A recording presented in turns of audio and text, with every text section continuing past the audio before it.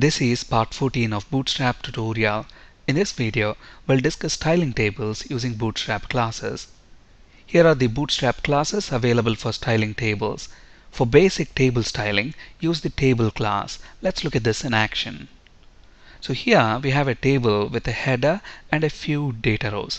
At the moment, we haven't applied any of the Bootstrap table classes. So if we view this table in the browser, this is how the table looks like. Let's apply the Bootstrap table class on this table element and see what we get. Let's save our changes, and when we reload this page, notice we get light padding and horizontal lines. Let's now look at the rest of the classes available. For zebra striping table rows, use table striped class. At the moment, this is how the table rows are. Let's apply table striped class and see what we get. I'm going to apply table striped class along with the table class. Let's reload this page. Notice the table rows are now zebra striped as expected. At the moment, we don't have a border on all sides of the table, and we also doesn't have border for the cells. For border on all sides of the table and cells, use table bordered class. So let's apply this class as well along with the other two classes that we have.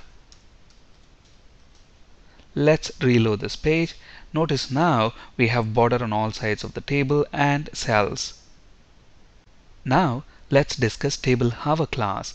At the moment, nothing happens when I move the mouse over these rows. What we want is, when we move the mouse over a row, we want that specific row to be highlighted. And that's exactly the purpose of table hover class, to highlight the row on hover. Let's look at this in action. Let's apply this table hover class along with all the other classes that we already have. Notice when we reload the page and when I move the mouse over a row, that specific row is highlighted. To see the effect of this class properly, let's remove table striping by removing this table striped class. As we have removed the table striped class, we shouldn't have table striping anymore, and notice as I move the mouse over, that respective row is highlighted.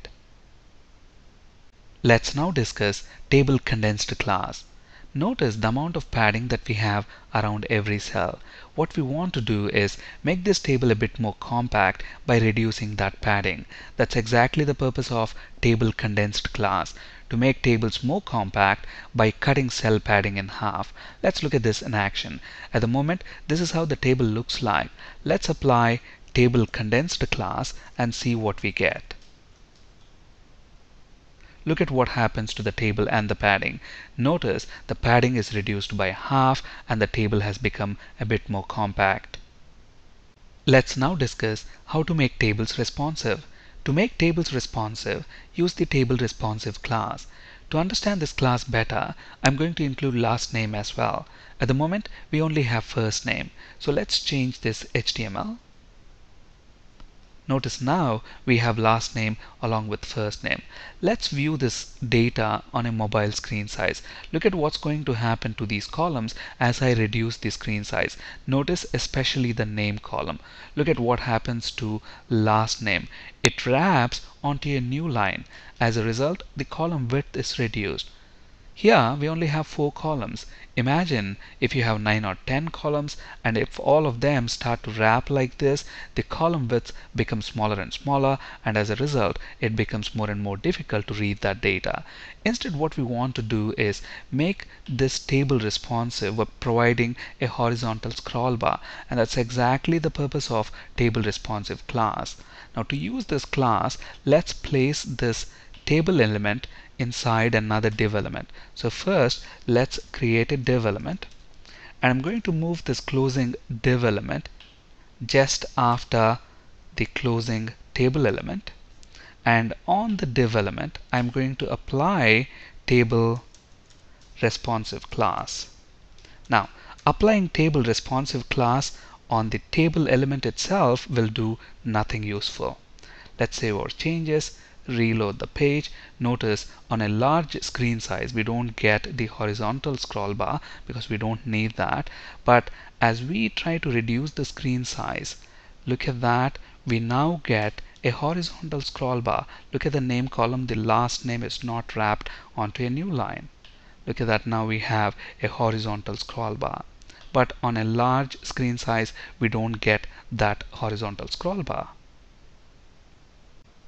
Bootstrap also provides contextual classes to color table rows or individual cells. There are 5 of them.